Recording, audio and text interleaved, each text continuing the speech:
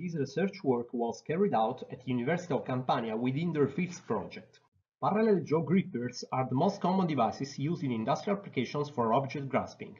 Jaw grippers can not only grasp an object firmly, but rotational and/or translational sliding motion can be required to the object with the aim to change its pose, depending on the task to execute. This is the so-called extrinsic dexterity concept.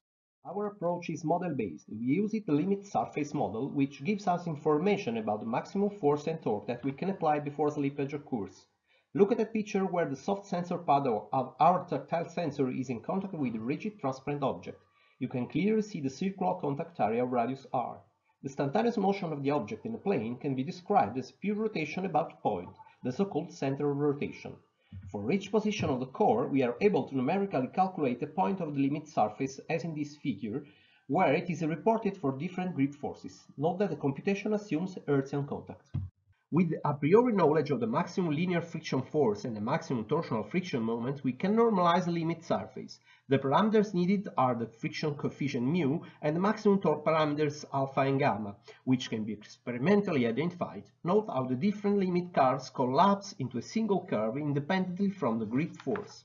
In order to model the incipient slip, it's important to estimate the instantaneous core. In the paper, we have numerically found a relationship between the ratio C of R and this variable sigma, which depends on the measured Ft and tau t. Neural network is then used to approximate the relationship.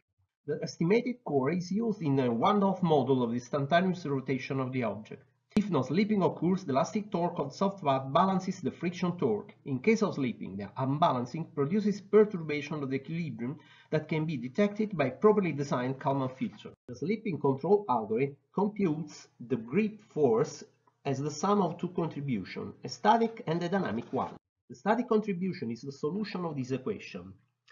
This contribution brings the point of the normalized external forces on the black line in the figure. In this way, the grip force is high enough to balance the external loads without any slippage in case of constant load. The dynamic contribution is an integral control action on the residual of the Kalman filter, which usefully exploits the estimated core needed to combine the measured tangential force with the measured torsional moment. Here we can see a complete video of an in-hand manipulation task. The robot picks an object without knowing its weight nor its center of gravity. Afterwards, in order to reorient the object in hand, it performs a pivoting task by decreasing grip force until the measured torsional moment reaches the desired value. Finally, the slipping avoidance algorithm is reactivated and the robot places the object on the box again. Thank you for watching and see you at the interactive session.